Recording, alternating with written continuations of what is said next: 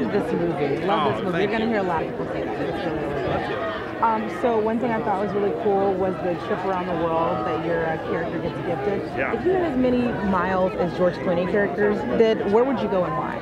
I would take that trip around the world. Would you really? Yeah. What was it? Yeah, it was a pretty. It was a good trip around and the it wasn't world. for that many miles. It was actually pretty reasonable. I think I could achieve that I could level achieve of that too. I think. Yeah, I would take the trip around the world.